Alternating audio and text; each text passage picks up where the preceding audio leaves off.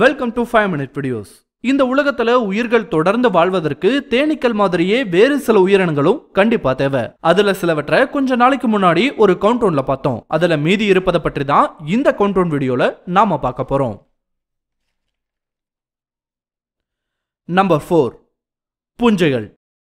இவற்றை 5th kingdom of life on எர்த்னு குறிப்பிடுறாங்க. ஒரு தோராயமான கணக்கின்படி இந்த உலகத்துல 51 லட்சம் வகையான பூஞ்சை இனங்கள் இருக்கலாம்னு நம்பப்படுது.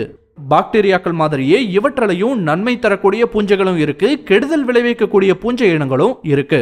ஆனா பொதுவாவே இந்த பூஞ்சைகள் ஒரு சிறந்த டீகம்போசர்ஸா தான் பார்க்கப்படுது. போட்டோசிந்தசிஸ் மூலமா அட்மாஸ்பியர்ல ஆக்சிஜனோட அளவு அதிகப்படுத்தினதுல இந்த பூஞ்சைகளோட பங்கும் இருக்காம்.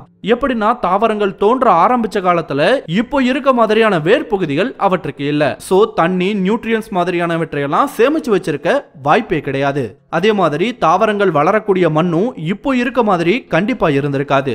இந்த இடத்துல பூஞ்சைகள் எப்படி உதவி இருக்குன்னா, இவை இயற்கையாவே சுரக்கக்கூடிய ஆர்கானிக் ஆசிட்ஸை பயன்படுத்தி கொஞ்சம் கொஞ்சமா பாறையை அரிச்சு அதுல இருந்து மினரல்ஸ் அண்ட் நியூட்ரியன்ஸை தாவரங்கள் பயன்படுத்தும்படி செஞ்சிருக்கு. இந்த ப்ராசஸை பயாலஜிக்கல் வெதரிங்னு கூட குறிப்பிடுறாங்க. இந்த ப்ராசஸ் இப்போ சின்னதா தெரிஞ்சாலும் அந்த சமயத்துல ஒரு முக்கியமான ப்ராசஸாவே இது பார்க்கப்பட்டிருக்கு. இப்போவுமே பூஞ்சைகள் காடுகள்ல பெரிய அளவிலான உதவியை செஞ்சுக்கிட்டு தான் இருக்கு. பூஞ்சைகளோட இன்னொரு முக்கியமான வேலைன்னு பார்க்கும்போது முன்ன சொன்ன மாதிரி இவை சிறந்த டீகம்போசர்ஸா செயல்படுது. இதன் மூலமா மற்ற உயிரினங்கள் சிதைக்க முடியாத ஆர்கானிக் மேட்டரை பிரேக் பண்ணி மண்ணோட சேர வழிவகுக்குது பூஞ்சைகள். இதை தாண்டி மனிதர்களுக்கும் பல வகைகள்ல பூஞ்சைகள் உதவி செஞ்சுட்டு இருக்கு. அதுல முக்கியமான ஒண்ணு பெனிசிலினோட கண்டுபிடிப்பு. இதனால கோடிக்கணக்கான மக்கள் உலகம் பூராவுமே நோய்கள்ல இருந்து காப்பாற்றப்பட்டிருக்காங்க. இதை தாண்டி பல உணவுப் பொருட்கள் தயாரிப்பையும் இவை பயன்படுத்தப்பட்டு வருது. சில வகை பூஞ்சைகள் பூமிக்கு கேடு விளைவிக்கக்கூடிய ஹெவி மெட்டல்ஸை அப்சர்வ் பண்ணக்கூடியதாம். சில வகை பூஞ்சைகள் பாலியூரித்தேன் பிளாஸ்டிக்ஸை கூட சாப்பிடும்னு கண்டறியப்பட்டிருக்கு. சரி, பூஞ்சைகள் எதனால பாதிக்கப்படுதுன்னு பார்க்கும்போது முக்கியமான காரணம் டிஃபாரஸ்டேஷன் மற்றும் விவசாயத்திற்காக பயன்படுத்தும் செயற்கை உரங்கள் மாதிரியானவற்றால தான் இவை அதிகமா பாதிக்கப்படுவதாகவும் சொல்றாங்க. நம்பர் 3, ஃபைட்டோபிளாங்க்டான். நம்ம எல்லாருக்குமே தெரியும், மரங்கள் வளர்ப்பது ஆக்சிஜன் உற்பத்தியை அதிகரிப்பதற்கான ஒரு முக்கிய வழின்னு. கிளைமேட் சேஞ்ச் என்ற விஷயம் மிகப்பெரிய அளவில் பேச ஆரம்பிச்ச வாட்டி அதிகமா மரங்களை வெட்டக்கூடாது, அழிக்கப்பட்ட மலைக்காடுகளை மீள் உருவாக்கம் செய்யணும்னு ஏகப்பட்ட விஷயங்கள் உலகம் பூராவுமே நடந்து வருது. உண்மையில கிளைமேட் சேஞ்சை கட்டுப்படுத்த இந்த மரங்கள் மட்டுமே போதுமானா கண்டிப்பா கிடையாது. உலகத்தில் இருக்க ஒட்டுமொத்த மலைக்காடுகள் மற்ற வகை காடுகள் எல்லாத்தையும் சேர்த்தாவே உலகத்தோட மொத்த ஆக்சிஜன் தேவையில 30% வரைக்கும் தான் மரங்களால பூர்த்தி செய்ய முடியுமா? அப்போ மீதி இருக்க 70% எப்படி பூர்த்தி ஆகுதுன்னு பார்க்கும்போது கடல்ல வாழக்கூடிய உயிரினங்களால தான் பூர்த்தி ஆகிட்டு வருதான். உதாரணத்துக்கு ஃபைட்டோபிளாங்க்டான்கள், கெல்ப் மற்றும் ஆல்கே பிளாங்க்டான் மாதிரியான கடல் உயிரினங்கள் தான் ஆக்சிஜன் உற்பத்தியிலும் சரி, கார்பன் டை ஆக்சைடை அட்மாஸ்பியர்ல இருந்து அப்புறப்படுத்துவதிலும் சரி ரொம்பவே எஃபெக்டிவா செயல்பட்டு வருதான். மெரின் ரிசர்ச்சர்ஸோட கருத்துப்படி கடல் நீர்ல வாழ்ந்து வரக்கூடிய ஃபைட்டோபிளாங்க்டான்கள் உலகத்தோட வேல்யூபிள் ரிசோர்சஸா குறிப்பிடுறாங்க. இந்த ஃபைட்டோபிளாங்க்டான் என்ன பண்ணுதுன்னா, கடலோட மேற்பரப்புல கார்பன் டை ஆக்சைடை அப்சர்வ் பண்ணி அதை கடலோட ஆழத்துக்கு கொண்டு போய் ரிலீஸ் பண்ணுமா. அந்த கார்பன் அங்க ஒரு கார்பன் செடிமெண்டா உருவாகும். இதே முறையில உலகம் முழுக்கவும் இந்த ஃபைட்டோபிளாங்க்டான்கள் லட்சக்கணக்கான டன் கார்பனை அட்மாஸ்பியர்ல இருந்து தொடர்ந்து வெளியேற்ற உதவி பண்ணிக்கிட்டே வருது. அதே மாதிரி மெரின் ஈகோசிஸ்டமே கூட இந்த ஃபைட்டோபிளாங்க்டானை பேஸ் பண்ணி இருக்குன்னே கூட சொல்லலாம். பல லட்சம் வருடங்களா தொடர்ந்து இந்த வேலை செஞ்சுட்டு வர்ற இந்த ஃபைட்டோபிளாங்க்டான்களுக்கு கடந்த 100-150 வருடங்களா ஆபத்தை விளைவிக்கக்கூடிய நிகழ்வுகள் தொடர்ந்து நடந்து வருதான். அதுல முக்கியமான ஒண்ணு கிளைமேட் சேஞ்ச். காலநிலை மாற்றத்தின் காரணமா தொடர்ந்து கடல் நீரோட டெம்பரேச்சர் அதிகமாகிட்டே வருது. இதனால முன்பை விட அதிக அளவுல ஃபைட்டோபிளாங்க்டான்கள் கார்பனை அப்சர்வ் பண்ணி கடலோட ஆழத்துக்கு கொண்டு போகுது. இதன் காரணமா கடல் நீர்ல அசிடிட்டி கொஞ்சம் கொஞ்சமா அதிகரிக்க ஆரம்பிச்சிருக்கான். இந்த நிலை தொடர்ந்து நீடிச்சா கடல்ல எந்த விதமான உயிரினங்களும் வாழ முடியாத ஒரு சூழ்நிலை உருவாகும். அதை தொடர்ந்து டோட்டல் மெரின் லைஃபுமே மிகப்பெரிய அழிவை நோக்கி செல்லும்னு சொல்றாங்க. இந்த விஷயம் உடனடியா நடக்க வாய்ப்பில்லை. ஆனா கிளைமேட் சேஞ்ச் தொடர்ந்து இதே நிலையில அதிகமாகும் போது அடுத்த 100-200 வருடங்கள்ல இந்த மாற்றம் கண்டிப்பா நடக்கும்னு சொல்றாங்க. ஒருவேளை இந்த பிளாங்க்டானோட ஈகோசிஸ்டம் மட்டும் கொலாப்ஸ் ஆச்சுன்னா அது சரியாவதற்கு மிகப்பெரிய கால இடைவெளி கண்டிப்பா தேவை. அந்த கால இடைவெளின்றது ரொம்ப ரொம்ப மோசமான ஒரு காலமா இருக்குன்றதை மட்டும் எச்சரிச்சிருக்காங்க ஆராய்ச்சியாளர்கள். Number 2, cyanobacteria. இவையும் மேக்சிமம் நீர்ல வாழக்கூடிய ஒரு உயிரினம் தான். இது போட்டோசிந்தசிஸ் மூலமா தனக்கு தேவையான ஆற்றலை தானே தயாரித்துக் கொள்ளும் தன்மை கொண்டது. பூமியில தோன்றின மிக பழமையான உயிரினங்கள்ல இதுவும் ஒண்ணு. கிட்டத்தட்ட 3.5 பில்லியன் வருடங்களுக்கு முன்னாடியே இந்த சயனோபாக்டீரியா இருந்ததற்கான தடயங்களை கண்டுபிடிச்சிருக்காங்க. இந்த பாக்டீரியாஸ் இன்னமுமே பூமியில வாழ்ந்துட்டு தான் இருக்கு. இந்த சயனோபாக்டீரியாக்களை ஆர்கிடெக்ட்ஸ் ஆஃப் அட்மாஸ்பியர்னு குறிப்பிடுறாங்க.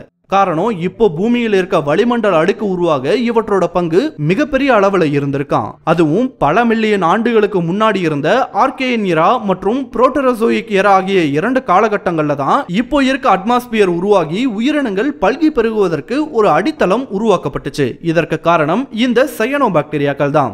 இப்பவும் இதே வேலையை தான் இவை மேற்கொண்டு வருது. இதை தாண்டி விவசாயத்திலையும் இந்த சயனோபாக்டீரியாக்கள் பெரிய அளவுல உதவி செஞ்சு வருதாம். காரணம், ஆரம்ப காலங்கள்ல தாவரங்கள் உருவாவதில் கூட இந்த பாக்டீரியாஸ் பெரும் பங்கு கொண்டு இருந்திருக்கு. அந்த லிங்க் இப்போ வரைக்குமே தொடர்ந்து வந்துட்டு இருக்குன்னு கூட வச்சுக்கலாம். இந்த சயனோபாக்டீரியாக்கள் அவை வாழும் சூழ்நிலைக்கு தகுந்த மாதிரி மாற்றமடையவும் செய்யும். அதிகப்படியான அல்ட்ரா வயலட் ரேஸ்க்கு உட்பட்டாலும் சரி, எக்ஸ்ட்ரீம் டெம்பரேச்சர்ஸா இருந்தாலும் சரி, அதையும் சமாளிச்சுட்டு வாழக்கூடிய ஒரு தன்மை கொண்டதுதான் இந்த சயனோபாக்டீரியாஸ். அதுவும் டெம்பரேச்சர் அதிகமாகும் சமயத்துல இவற்றோட எண்ணிக்கை ரொம்பவே அதிகமாகுமா. ஆக்சுவலா இதுதான் இதோட டிஸ்அட்வான்டேஜ் கூட சொல்லலாம். காரணம், அதிக வெப்பத்துல இவை பல்கி பெருகுவதை சயனோபாக்டீரியல் ப்ளூம்ஸ்னு சொல்றாங்க. வழக்கமா சம்மர் டைம்ஸ்ல இந்த ப்ளூம்ஸ் ஏற்படும். இத நாம கூட கிராமத்து சைட் போனா பார்க்க முடியும். சம்மர் டைம்ல குளம் குட்டை மாதிரியான நீர்நிலைகள்ல அதிகமா பாசி படிஞ்ச மாதிரி இருக்கும். இப்படி உருவாவது கண்டிப்பா நல்லது இல்ல. காரணம், ப்ளூம்ஸ் ஏற்படும் இடங்கள்ல, அதாவது நீர்நிலைகள்ல சூரிய ஒளி ஊடுருவி போவது சாத்தியமில்லாத ஒண்ணு. சோ நீர்நிலைகள்ல வாழக்கூடிய தாவரங்கள் இதனால இறந்து போகும். இதன் காரணமா அங்கு இருந்த ஈகோசிஸ்டமும் மொத்தமாவே காணாம போகும். அதை தொடர்ந்து செயின் ரியாக்ஷன் மாதிரி பல பிரச்சனைகளும் அதை சுத்தி நடக்க ஆரம்பிக்கும். சில சயனோபாக்டீரியாக்கள் சயனோடாக்சின்ற ஒரு விஷத்தையும் வெளியிடுமா. இவை விலங்குகளையும் மனிதர்களை கூட கொல்லுன்னு சொல்றாங்க. இவை சயனோபாக்டீரியாவோட ஒரு பெரிய குறை. இந்த சயனோபாக்டீரியல் ப்ளூமிங்ன்றது சம்மர்ல ஏற்பட்டா பரவாயில்ல, கிளைமேட் சேஞ்ச்னாலையும் ஹியூமன் இன்டர்வென்ஷனாலையும் இப்போ செயற்கையாவே பல இடங்கள்ல ஏற்பட்டு வருவதா தெரிய வந்திருக்கு. இந்த பாக்டீரியாக்கள் அவ்வளோ சீக்கிரம் அழியாதனாலும் இதோட எக்ஸஸ் ப்ரொடக்ஷன் கண்டிப்பா ஒரு பிரச்சனையா மாறக்கூடியதுதான். நம்பர் 1, பவளப்பாறைகள். உலகத்தோட மொத்த கடல் பரப்புல ஒரு சின்ன அளவுக்கு தான் இந்த பவளப்பாறைகள் பரவி இருக்கு. பட் இது பிளே பண்ற ரோல் ரொம்பவே முக்கியத்துவம் வாய்ந்ததுன்னு சொல்லலாம். இதோட இம்பார்ட்டன்டான ரோல்னு பார்க்கும்போது, இவை வளர்ந்து வர்ற கோஸ்ட் லைன்ல பெரிய பெரிய அலைகளால இல்ல புயலின் போது ஏற்படக்கூடிய பெரிய அலைகளை கண்ட்ரோல் பண்றதுல பவளப்பாறைகள் முக்கிய இடத்துல இருக்கு. சோ கோஸ்டல் லைன்ஸ் பாதுகாப்பா இருப்பதற்கும் அதை ஒட்டி இருக்க பகுதிகள் பாதுகாப்பா இருப்பதற்கும் முக்கிய காரணம் இந்த பவளப்பாறைகள்னு கூட சொல்லலாம். அடுத்த விஷயம், மெரின் ஈகோசிஸ்டம் ஒரு உயிர்ப்போட வச்சிருப்பதற்கு, முக்கியமா மெரின் ஃபுட் செயினை மெயின்டைன் பண்றதுக்கும் இவை ரொம்பவே உதவியா இருக்குன்னு சொல்றாங்க.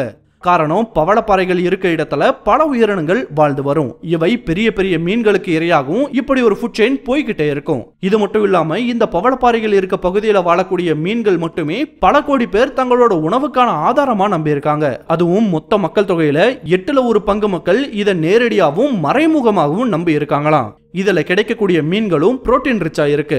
ஒரு ஆய்வின்படி பவளப்பாறைகள் இருக்கக்கூடிய பகுதியை மட்டும் சரியா பராமரிப்பு செஞ்சா குறைஞ்சது 5 டன் மீன்ல இருந்து அதிகபட்சமா 15 டன் மீன்கள் வரைக்கும் கிடைக்க வாய்ப்பு இருக்காம். இதன் மூலமா கிடைக்கக்கூடிய பொருளாதாரமும் ரொம்பவே பெருசு. ஃபுட் ரிசோர்ஸை தாண்டி டூரிசம் வைஸும் இந்த பவளப்பாறைகள் ஒரு நாட்டுக்கு பயன் தரக்கூடியவைதான். குறிப்பா கடல் பகுதிகளில் இருக்க சின்ன சின்ன தீவுகளில் இருக்கக்கூடியவங்களுக்கு இது ஒரு மேஜர் இன்கம் சோர்ஸ்னு சொல்லலாம். இப்படி பொருளாதாரத்திலையும் ஒரு குறிப்பிட்ட அளவுக்கான பங்கு கொண்டிருக்கு இந்த பவளப்பாறைகள். அடுத்தது, இந்த பவளப்பாறைகள் கார்பன் லெவலையும் கண்ட்ரோல் பண்ணும். லைக் நிலத்துல எப்படி மரங்களோ அதே மாதிரி கடல்ல இருக்கக்கூடிய கார்பனை இவை அப்சர்வ் பண்ணுமா.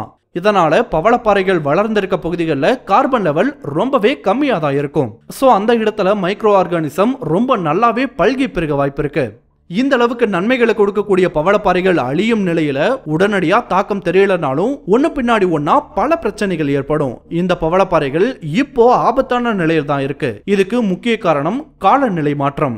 ஏன்னா இந்த பவளப்பாறைகள் ரொம்பவே சென்சிட்டிவானது. தண்ணியோட டெம்பரேச்சர்ல சின்ன சேஞ்ச் தெரிஞ்சாலோ இல்ல லைட்டிங்ல மாற்றம் இருந்தாலோ உடனடியா அதுக்கு ரியாக்ட் ஆகக்கூடியவை.